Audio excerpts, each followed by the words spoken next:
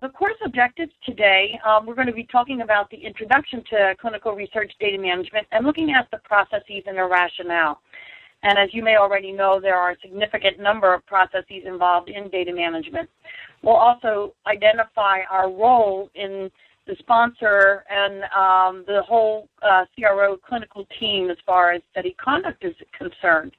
We'll talk about protocol design and development process and where data management might fit into that scheme. We'll look at the CDM startup activities and the documentation that will accompany that. Talk about case report form design, data tracking, collection, data entry, and capture.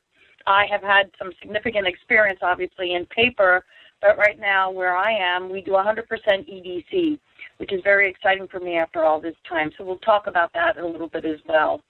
Looking at data review, validation, and queries, because this is an intense part of the study setup for data managers, and it's basically the most robust part of our setup because it helps us get that clean deliverable of database at the end of the study.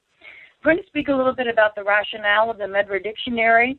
Although most of us in data management don't do medical coding so much anymore, there might be a specialized team that will be handling that, but it's still important for data managers to understand the rationale on how we should recommend that adverse events be captured.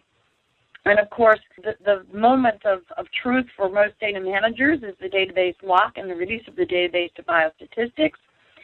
We'll talk a little bit about adverse event reporting and the reconciliation, especially SAE reconciliation with the safety database, and then some suggestions that you might want to pursue for future study.